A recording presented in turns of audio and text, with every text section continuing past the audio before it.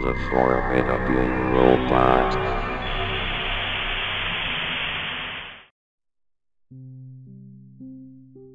Everyone knows about the nostalgic TV company, Klasky Csupo. The one that made Rugrats, and known for being a famous logo. However, there is one logo that is truly messed up. It was a perfect day, and I was washing the dishes. I later went out the front door. When I opened it, I found a weird VHS tape no one has seen before. It was called Rugrats.avi. I was confused at this moment. I never ordered anything, I said. I then took the tape in, popped it into my VHS player, and got it ready.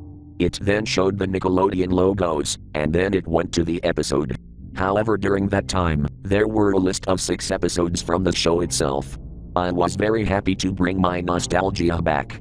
After watching the 6 episodes, it played the credits like it would usually do. The music playing in the background was the instrumental of the theme song. The credits then took about over 20 seconds to end. After that, it played the Klasky Csupo robot logo from 1998, like it would usually do, but it was off. When the hand placed Splat's mouth, and when his eyes came up, he said, Klasky Csupo, but in a glitchy voice. It then showed the original Klasky Csupo logo.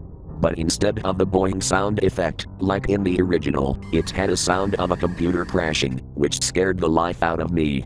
After that, the Nickelodeon haystack logo played as usual, and then it ended. I was so speechless after what I saw. I then took the tape out and put it in the closet.